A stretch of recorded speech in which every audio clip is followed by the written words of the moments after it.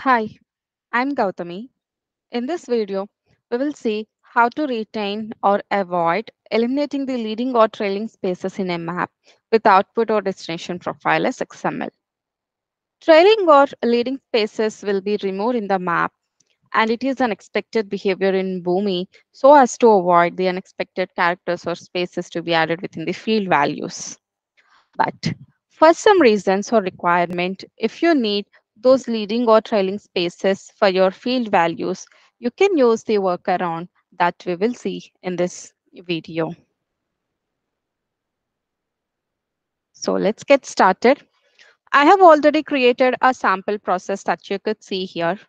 So if you could see, this is a sample payload that I'm using for my process. And if you could see here in the under the name, I have added two spaces for my field value Joey, and for the contact, I have added three leading spaces for this contact as well. So I want to retain these spaces for these two fields.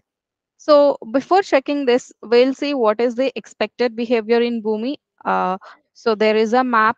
JSON is mapping to an XML profile. So we'll just quickly test this process to see what is the expected output here. So the expected output is the map should remove all the spaces that we have added for this both these field values. So first we'll see the input of the map.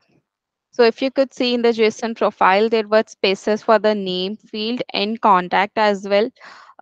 So we have added leading and trailing spaces for these two fields. And as we know for the output XML, so these spaces should get removed.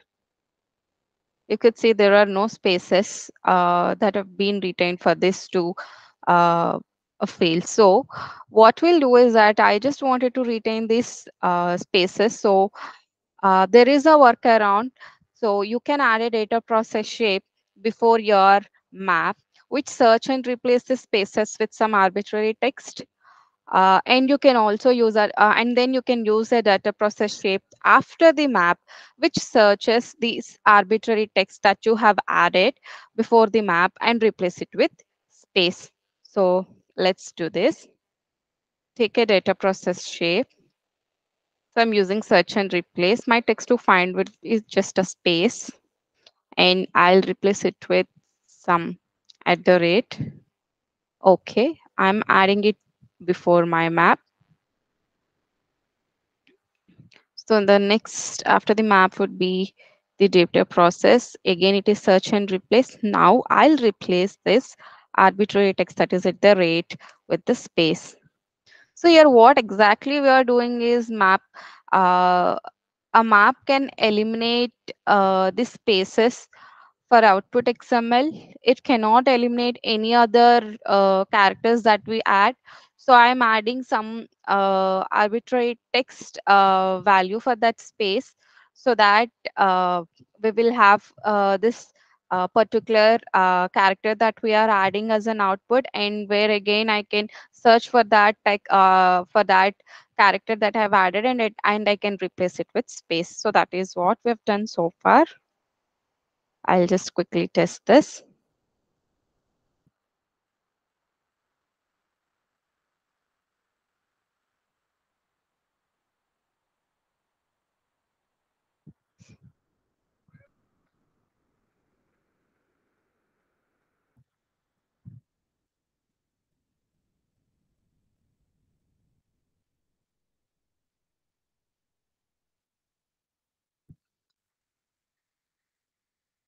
Sometimes if you feel it is taking time, you can cancel your test execution and rerun a new one. But let's wait for some time. Yes, it's done.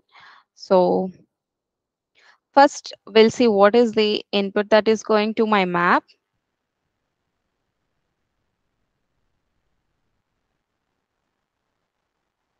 So there are two spaces before Joey, so which were replaced with at the rate. And for contact after this numeric value, I've added three spaces and they have been replaced with at the rate.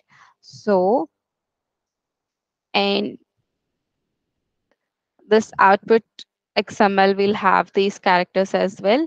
So as we are replacing them with space, so we will have the desired output after our data process shape. Yes, so you could see it here. We have two spaces before Joey and three spaces after contact.